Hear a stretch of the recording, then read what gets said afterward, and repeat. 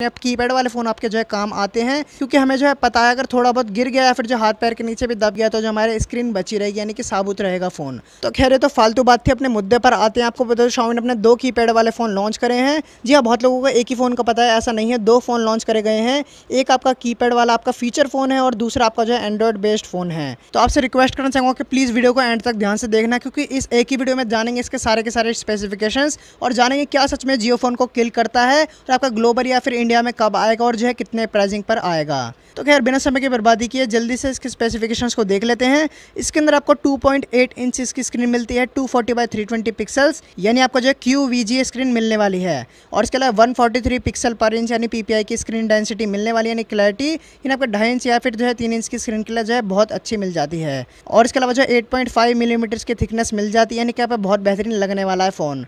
और इसके अलावा आपको बताओ गोरिल्ला ग्लास की प्रोटेक्शन भी मिल जाती है स्क्रीन पर, यानी आपका जो है फ़ोन मजबूत होने वाला है। और इसके अलावा आपको डी पैड आपको नेविगेशन बटन मिल जाता है, यानी कोई 4 बटन नहीं है आगे पीछे करने के लिए, यानी आपको 4 बटन नहीं मिलते आपको आगे पीछे करने के लिए, एक ही बटन सेंटर में दिया गया है, जिससे आपको जो है सारे के सारे जेस्चर के थ्रू आगे पीछे जाना होगा, जो पता है बहुत अच्छी चीज़ है, यानी मॉडर्न चीज़ है।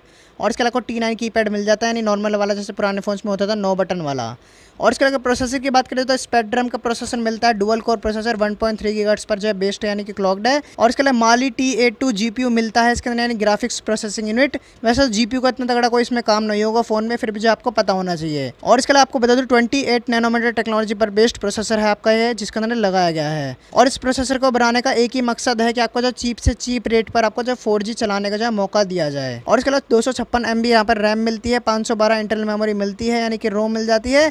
SD कार्ड लगाने का ऑप्शन भी है, हाइब्रिड सिम स्लॉट है। और इसके अलावा 4G वोल्टी चल जाएगा। और इसके अलावा आपको बता रिलायंस जियो बहुत आराम से चलेगा, तो उस चीज़ की आपको टेंशन लेने की बिल्कुल भी जरूरत जो है नहीं है। और इसके अलावा ऑपरेटिंग सिस्टम की बात करें तो एंड्रॉइड बेस्ड ऑपरेटिंग सिस्टम मिल जाता है, मोकोर 5.0, यानी कि आपको जो है जैसे काईओएस मिलता है जियो में, उस तरीके से यहाँ पर जो है मिल जाता है, पर यहाँ पर जो है एंड्रॉइड बेस्ड है। और इसके अलावा बैटरी की बात करें तो 1480 mAh की बैटरी मिल जाती है।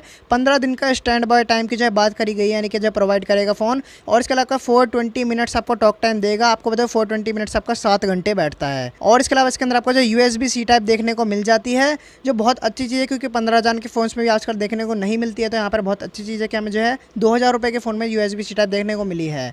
पर मेरे को पर्सनली आपको C टाइप मुझे पसंद नहीं आई है, क्योंकि मेरा मानना यह है कि फीचर फ़ोन आपका विलेज वगैरह में जाते वक्त जो है काम आते हैं, यानी कि जहाँ पर आपको चार्जिंग की फैसिलिटी ना मिले। और दूसरी चीज़ ये है कि आपका जो है गाँव वगैरह में आपको USB-C टाइप जो है मुश्किल ही देखने को मिलेगा। पर ये मेरी थिंकिंग है, आप जो कमेंट्स में बताना आपको USB-C टाइप ज़्यादा प्रीफर करते हो या फिर जो है माइक्रो USB नॉर्मल वाला। और इसके अलावा Xiaomi का फ़ोन है, तो उसके अंदर आपको IR ब्लास्टर भी देखने को मिल जाता है। जी हाँ, इतने से फ़ोन में आपको IR ब्लास्टर देखने को मिलता है, यानी आपका जो है मिनी रिमोट जो है बनने ही वाला है।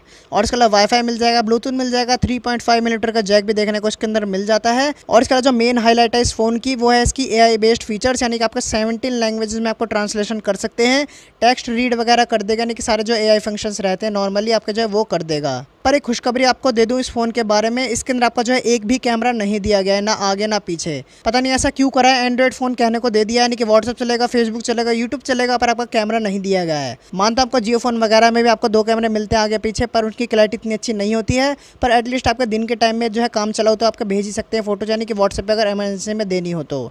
पर इसमें तो आप जो है वो भी नहीं कर पाएंगे। और इसका लॉन्च की बात करी जाए तो ग्लोबल लॉन्च आपका सितंबर में बताया जा रहा है। इसके अलावा शिपिंग वगैरह भी सितंबर में ही होगी इसकी। और इसके अलावा प्राइसिंग की बात करें तो 2000 रुपये होगी आपके 2G वाले वेरिएंट की। जैसे कि मैंने कहा था 2 फ़ोन आपके लॉन्च हुए हैं, तो पहला वेरिएंट आपका 2G वाला, और इसके अलावा 2G वेरिएंट में आपको 8 MB की रैम मिलेगी, 16 MB इंटरनल।